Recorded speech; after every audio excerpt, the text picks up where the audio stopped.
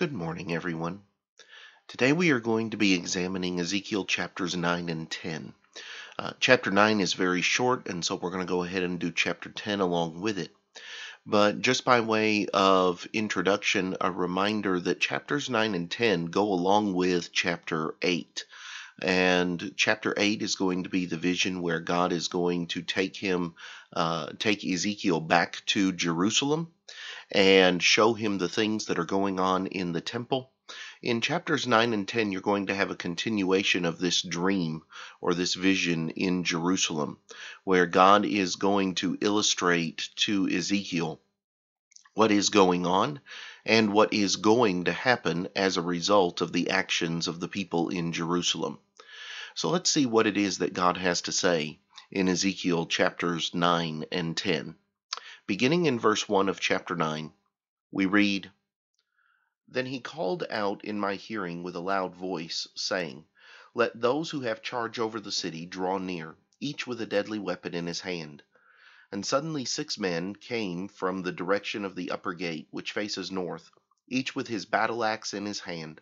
One man among them was clothed with linen, and had a writer's inkhorn at his side. They went in and stood beside the bronze altar.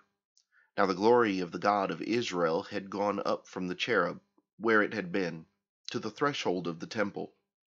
And he called to the man clothed with linen, who had the writer's inkhorn at his side. And the Lord said to him, Go through the midst of the city, through the midst of Jerusalem, and put a mark on the foreheads of the men who sigh and cry over all the abominations that are done within it. To the others he said in my hearing, Go after him through the city, and kill.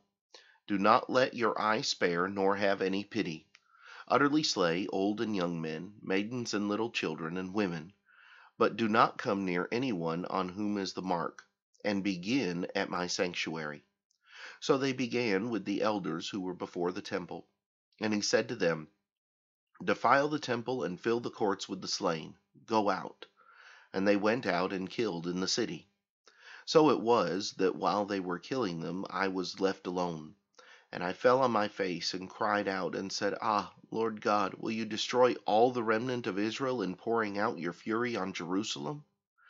Then he said to me, The iniquity of the house of Israel and Judah is exceedingly great, and the land is full of bloodshed, and the city full of perversity. For they say, The Lord has forsaken the land, and the Lord does not see. And as for me also, my eye will neither spare, nor will I have pity, but I will recompense their deeds on their own head. Just then the man clothed with linen, who had the inkhorn at his side, reported back and said, I have done as you commanded me. And I looked, and there in the firmament that was above the head of the cherubim, appeared something like a sapphire stone, having the appearance of the likeness of a throne.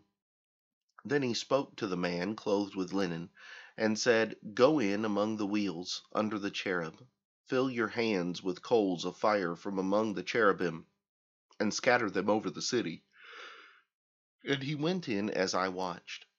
Now the cherubim were standing on the south side of the temple, when the man went in, and the cloud filled the inner court.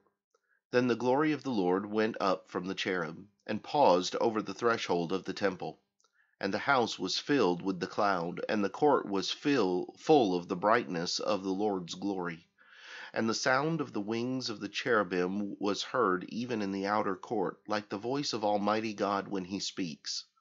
Then it happened, when he commanded the man clothed in linen, saying, Take fire from among the wheels, from among the cherubim, that he went in and stood beside the wheels.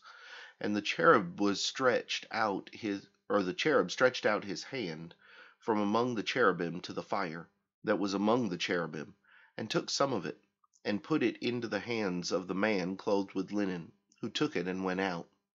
The cherubim appeared to have the form of a man's hand under their wings.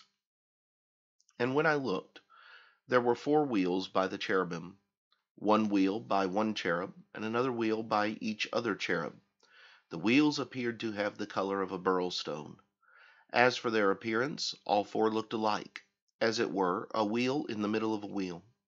When they went toward any of the 4 directions. They did not turn aside when they went, but followed in the direction the head was facing. They did not turn aside when they went. And their whole body, with their back, their hands, their wings, and the wheels that the four had, were full of eyes all around. As for the wheels, they were called in my hearing wheel.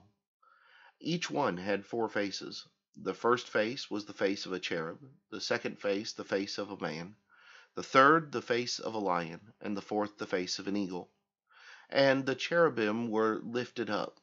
This was the living creature I saw by the river Chebar. When the cherubim went, the wheels went beside them. And when the cherubim lifted their wings to mount up from the earth, the same wheels also did not turn from beside them. When the cherubim stood still, the wheels stood still. And when one was lifted up, the other lifted itself up, for the spirit of the living creature was in them.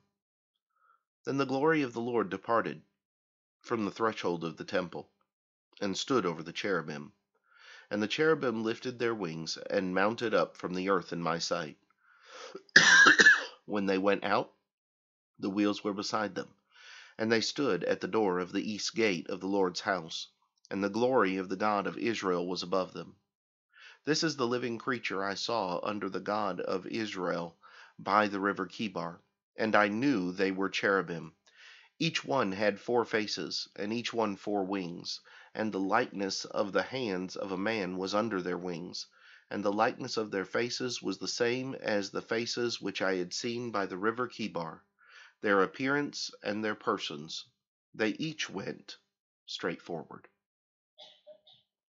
We have a continuation of this vision of the punishment that God is going to bring upon the city of Jerusalem and upon the people of Israel and Judah for their disobedience.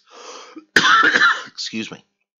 When we come back tomorrow, we will examine some of the things that we can learn from these 2 chapters and some of the things that we need to understand from the visions that Ezekiel is being given. But until then, have a great day.